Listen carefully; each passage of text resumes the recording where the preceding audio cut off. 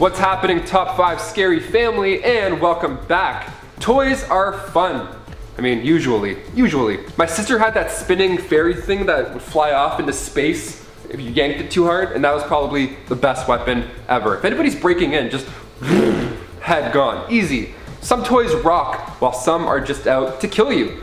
Some entities use toys as a vessel to do their dirty work. So here to break down our top 5 horror movie monsters who are toys, I'm Taylor McWatters, and let's get counting. Kicking off the list at number 5, we have the clown doll from Poltergeist. This one gave me nightmares growing up, like for sure. Poltergeist was released in 1982. The original, directed by Toby Hopper and written by Steven Spielberg, it tells the story of a family that was haunted by, well, yeah, a poltergeist. These things come in many shapes and sizes, and of the hauntings that occurred, came in the form of a clown sometimes. Ooh. So this movie already has some scary history behind it, plot aside. Like the fact that they used real bones instead of fake ones for filming, and then the fact that the cast and crew members had actually died in real life. So the son Robbie has a clown toy, which is just what we all grew up with. Now, horror movie or not, I would never have this near me or my children. That's just a fact, especially one that looks like this.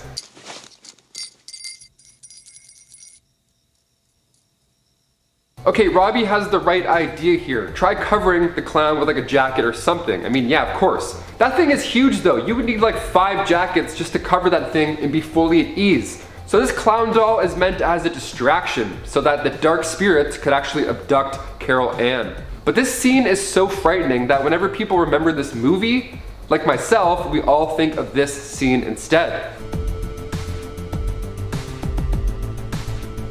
This thing is nuts. I used to hate looking under my bed for this reason. And it didn't help that I watched this when I was super young. Thanks, Mom and Dad. Awesome. Since then, the clown has been parodied numerous times, most famously from Scary Movie 2. I don't care how many times we laugh about it, this toy still gives me nightmares. I think because he's big. Like some creepy dolls are just like a foot tall or whatever. This dude is like wrapping his arm around Robbie's neck. He's like a lanky guy. If I went toe to toe with him, like, this guy's got some reach, I don't know.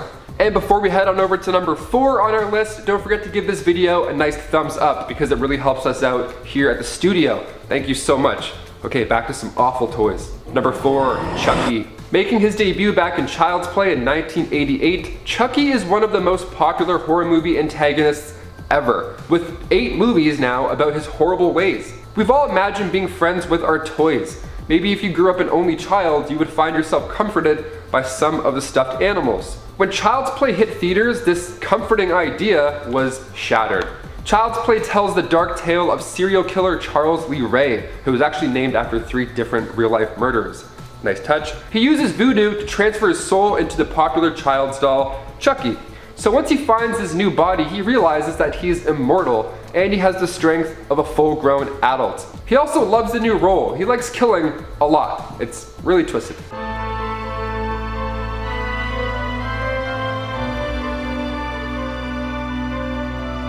He's smart too, like he knows what he is and he uses it to his advantage. It's not like a haunted artifact where things close to it become haunted. No, this is the soul of a serial killer. He's the same guy, he just has a small body, very small. A character like this is such a good call for horror movies because everybody has the idea that their toys can talk at some point in their life. Like when Toy Story came out, I grilled my Beanie Babies, like hard too. I'm like, look, if you can talk, just tell me. I'm 7 years old, you can trust me with anything. I'm not gonna tell anybody. I would have told everybody. But what upped the slasher game was when the new Child's Play movie came out, where Chucky uses technology to help him take out his victims. So this is a character that is so human-like, you can just throw him in any decade and he'll still kill it.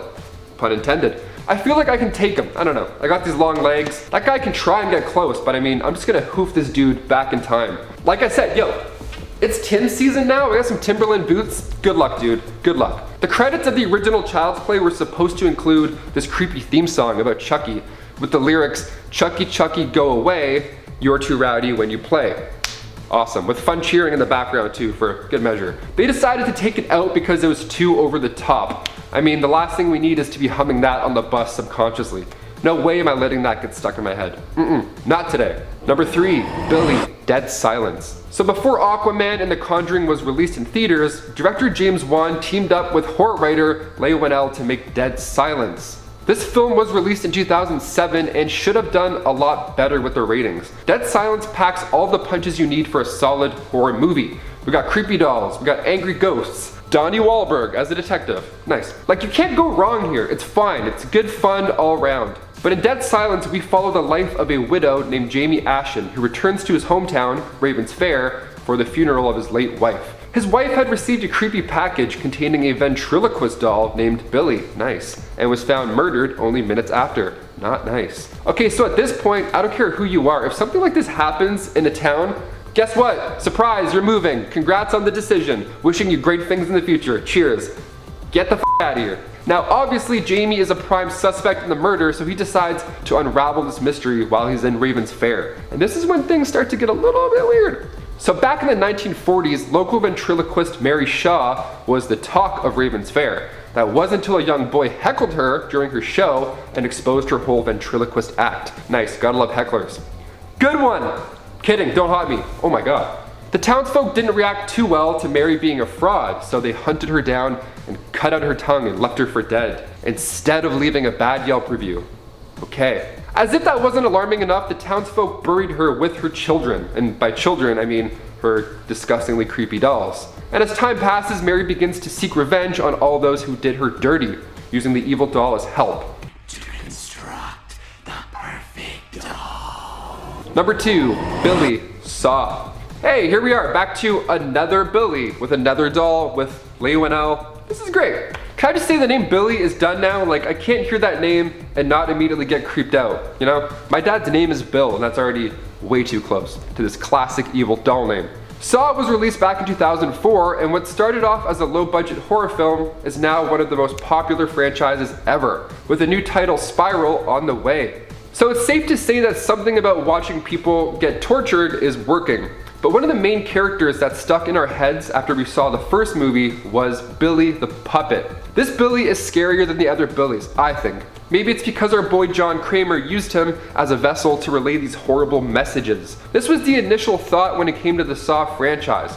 Before all the sequels started pouring out, this doll was the scariest part, kind of. So when John Kramer and his wife Jill were expecting a baby, John went out and bought this small wooden puppet as a gift for the birth of their coming son, Gideon. Jill was hurt during a robbery, and unfortunately the child didn't make it. So John became very close to the doll. He was emotionally attached. This was one of the few memorabilia left from their unborn child. Now after that, he spent most of his time alone in the workshop, obviously extremely depressed, with the doll by his side, divorcing Jill along the way. So Jill and their lawyer, Art Blank, went to go visit John and see how he's doing in his workshop of sadness. And while there, Art accidentally knocks Billy off a table. We then see John pick up the doll and start to stroke its hair. It's super sad, but the design of the doll makes it super creepy. Billy was a super popular Halloween costume after these movies came out. I remember seeing tons of pranks where people would just roll up on a tricycle. You didn't even have to say anything. People were already afraid. They knew what was up. In a movie about torture and revenge, they did a pretty smart move by using this doll as a mascot. And it kind of ties into the plot in a smooth way. And then we see an updated version of this doll in 2017's Jigsaw. And finally at number 1, you guessed it, Annabelle. I saved our favorite for last because it's based off of a real life haunting. Annabelle scares the shit out of me. For real, Annabelle was released in 2014 and was directed by John Leonetti, and since then there have been connections to the Conjuring movies as they share one terrifying universe. Crafted from the minds of James Wan, of course. Annabelle the doll is actually the second antagonist in The Conjuring, so she's a pretty big deal. So Annabelle is a powerful demonic entity that latches itself onto a porcelain doll, terrifying the owners. So Ed and Lorraine Warren are real people. These are real stories. They just also happen to be fantastic horror films as well. The actual Annabelle doll looks less scary, I think? I mean, she looks less likely to murder you, if that helps, I don't know. Ed and Lorraine Warren got the doll from a student nurse in 1970. They had told the Warrens that the doll was behaving suspiciously, and then a psychic told the students that the doll is indeed the vessel being used by a spirit, or a deceased girl named Annabelle. So the student and her roommate heard this and thought, okay, we're just gonna try and take care of the spirit, you know, nurture it almost. The doll, on the other hand, had different intentions. Annabelle would often display malicious and frightening behavior. Also, no, I would not try and nurture a haunted doll. If a psychic told me that, I wouldn't even stick around for a second. I wouldn't even pay. I'd be like, thank you so much. Here's my belongings, just take everything. I'm gonna disappear. The doll itself was deemed demonically possessed by the Warrens. That's like a verified badge, but for demons. When Annabelle Comes Home was released, The Hollywood Reporter spoke to Tony Spera, the real-life occult museum curator and an actual son-in-law of Ed and Lorraine Warren. Spera confirmed that the Annabelle doll is accurately portrayed in the films. Huh? The main difference being the appearance. That's it. Lorraine Warren even says looks are deceiving. It's not what the doll looks like that makes it scary, it's what it has been infused with inside the doll. So sleep in fear, folks. There you go. Well guys, there you have it. Which of these horror movie dolls gave you the creeps? I would have included Stinky Pete from Toy Story 2, but we'll save him for another time. I have a bone to pick with that dude. Let us know in the comments which is your favorite. I feel like if I ever saw the Annabelle doll in real life, I would want to poke it or something. I love horror movies that much that if I saw this thing, I would ask for an autograph, probably. I'm wild like that. Until next time, I'm Taylor McWatters. Stay safe. See ya.